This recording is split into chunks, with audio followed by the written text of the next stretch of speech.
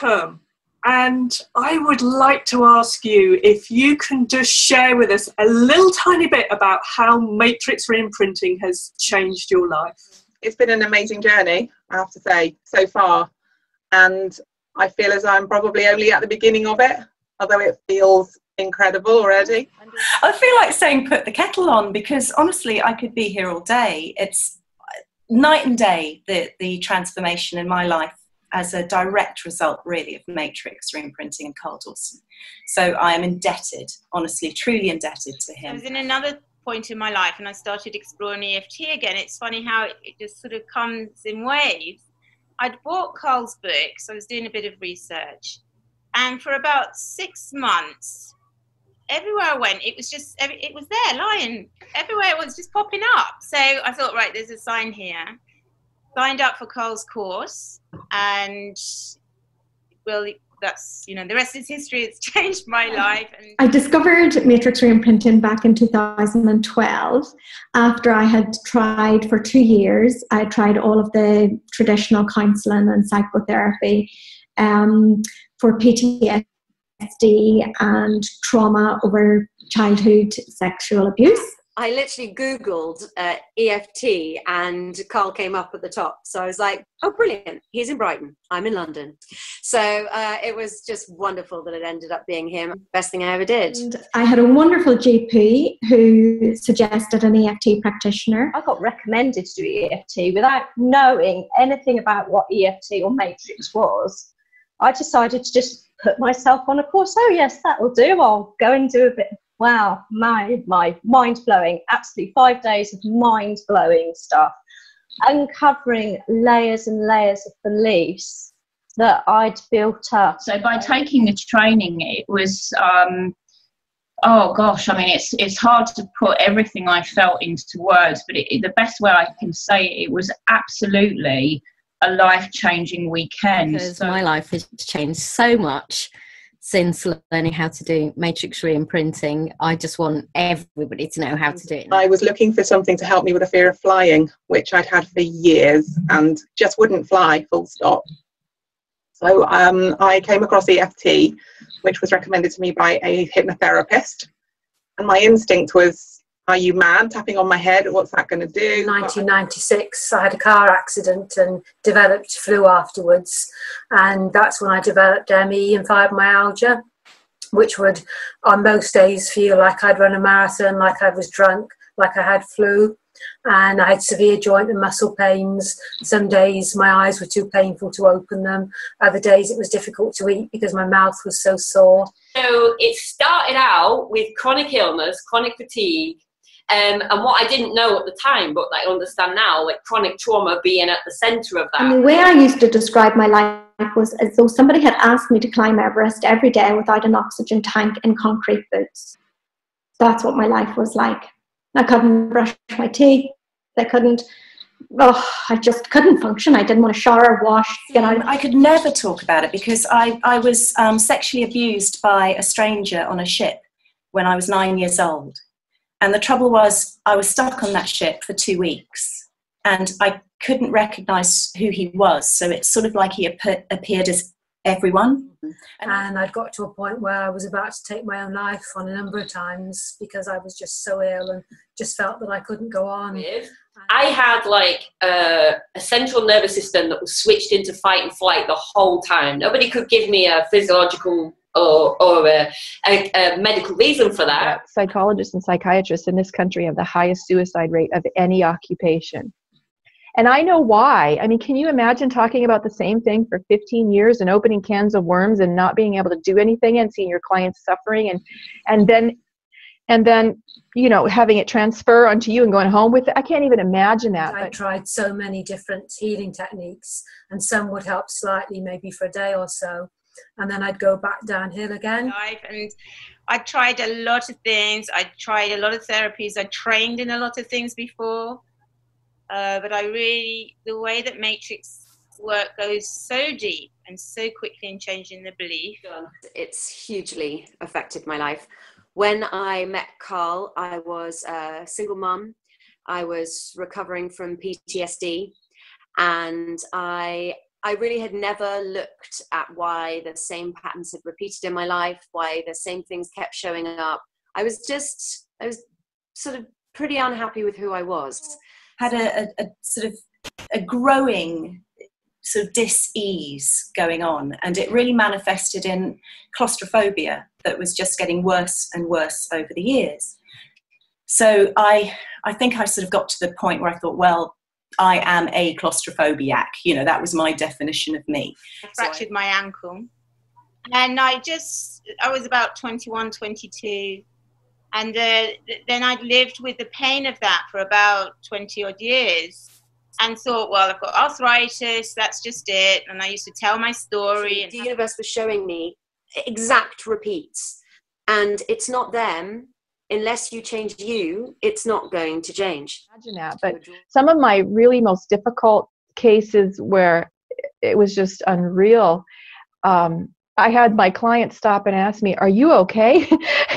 And I said, "Yeah, I'm actually just holding this space of gratitude for you because I'm watching all this energy just literally pour off your body, and I can see you, you know, coming up, and it's actually, we're achieving something, you know what I mean? That's a beautiful thing to me. I'm not stuck. With my clients, they always end in a better place than when they came to me on every single session. It's exhilarating. And that's what I love about this. There's never a time that we sit down where they go away the same way that they came. I couldn't believe how much stuff I had been carrying with me.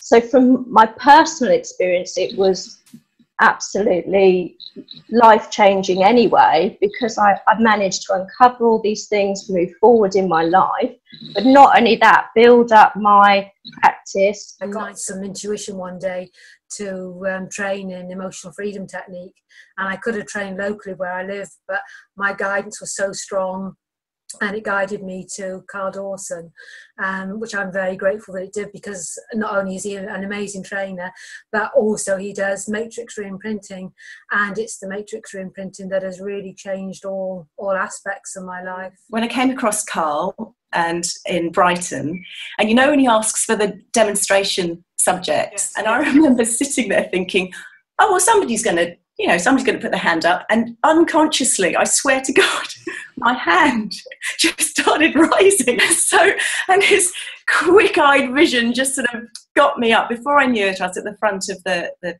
thing doing this demo. That was it. She gave me the card. It was a Tuesday afternoon, and I had my first session on a Thursday. I had my second session the following week, and after my second session, I was getting up and brushing my teeth and having a shower, and I was doing things that seemed like just tasks that were mammoth to me. And I thought, God, you know, where's my PTSD and my depression going, you know? 2 weeks after the training with Carl, I was stuck on a train. So it was like a setup, I swear, because it was a late night train. People were drunk. It was hot. There was an emergency in coach 3. They wouldn't open the doors. I was sitting down, luckily, but I was in a full-blown panic attack. I couldn't breathe. I thought I was going to die. I was cold sweating. And was off all medication within maybe 4 or 5 weeks. And then I just thought, sod it. I don't care what I look like. I started tapping. Yeah. And in my mind, I was going, I'm going to die. I can't breathe. I can't believe I'm doing this. And within less than a minute, maybe 4 rounds, I had a thought that I'd never had before in my life, which was, this is what normal people feel like. The phobia, the response had just switched off. Anyway, so I started doing Matrix Reimprinting on it, see if I could get the pain down, and suddenly I was overwhelmed with fears of, well, with feelings of fear and guilt. Oh my goodness, it was quite overwhelming. I didn't realize how many feelings and emotions were trapped in that injury.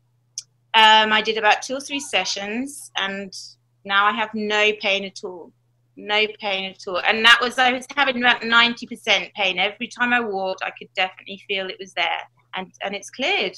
Yeah, it's amazing. I didn't like it still, but I was just... And so the guy who was sitting next to me, who I'd never met, turned to me and said, excuse me, but what were you doing? And I went, it's a miracle!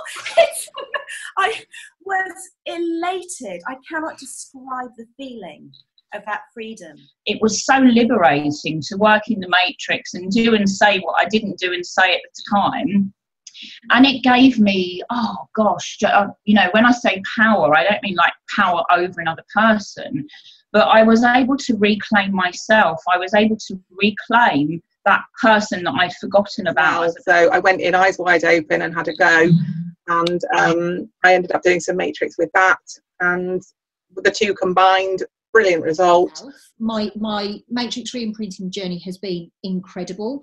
It's been absolutely pivotal in me healing post-traumatic stress disorder after the murder of my dad. That was the case, and really came to discover that it was nothing to do with exhaustion and everything to do with what the underlying patterns were that was actually creating the physiological condition. So huge learning curve, huge awakening. It's really changed my life in every possible way.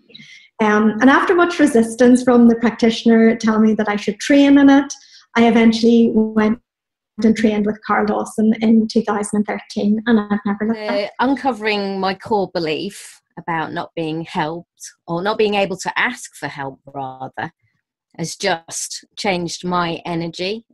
And it means not only am I out there asking for help, I feel like people are offering help as well. I think it's that whole receiving as well. Things just are seeming to line up in my life, and the path's really easy.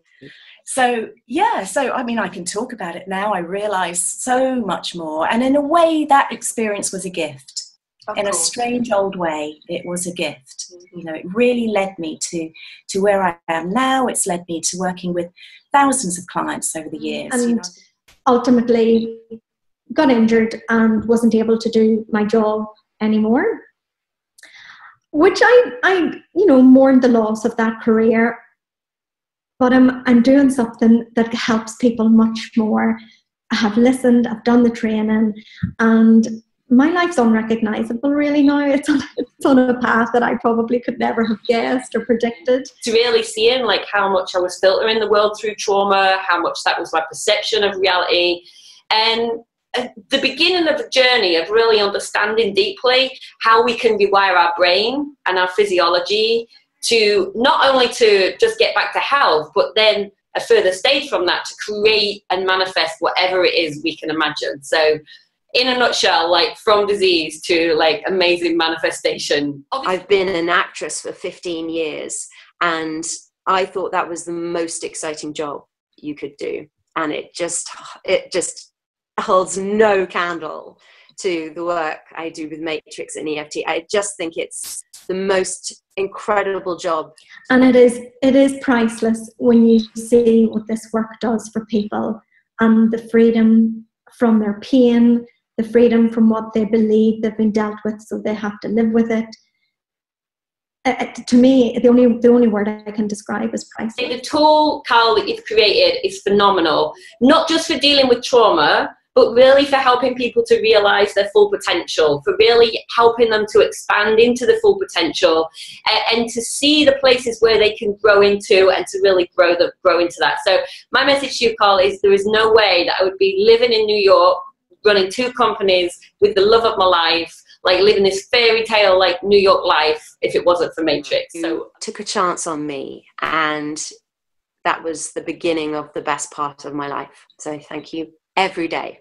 You're the best. That's what I'd say.